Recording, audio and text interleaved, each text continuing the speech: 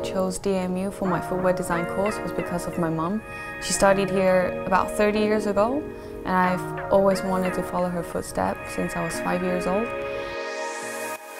The facilities that they have at DMU is amazing because you've got a wide range of equipment, machineries to help you with making shoes. I believe that designers get inspiration from everywhere. It can be from the street, it can be from the internet, it can be from everything. My inspiration for my last project was optical art, which was influenced in kind of like the 60s fashion, the black and white stripes, Bridget Riley's, a little bit of optical illusion. So it was very simple, yet strong and straightforward. The teaching at DMU is fantastic because the tutors are very dedicated into their jobs. They guide you instead of telling you what to do. They don't change your designs, but they guide it.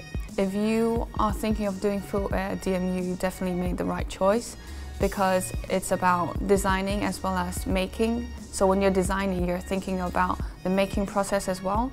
So it helps you in the industry. You cannot just design something really crazy. You need to know the making process as well because that helps you with designing.